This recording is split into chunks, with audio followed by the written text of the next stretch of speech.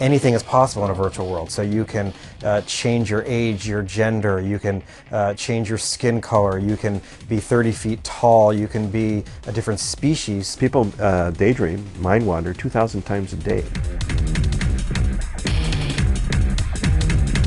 When we encounter another virtual person, the brain treats it as real. However, all the rules of social engagement get thrown out the window.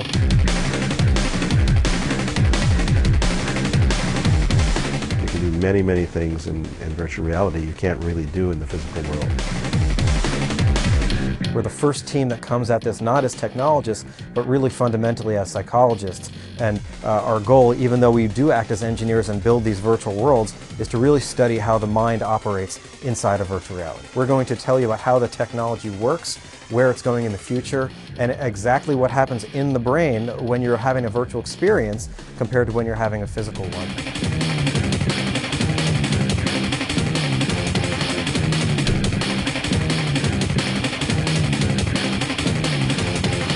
This book is about how virtual reality affects the mind and how it affects society. Virtual reality, far from being this abstract scientific idea, is now in the living room, and we're actually spending time in it. So for the first time, virtual reality is not something of the future, it's here now.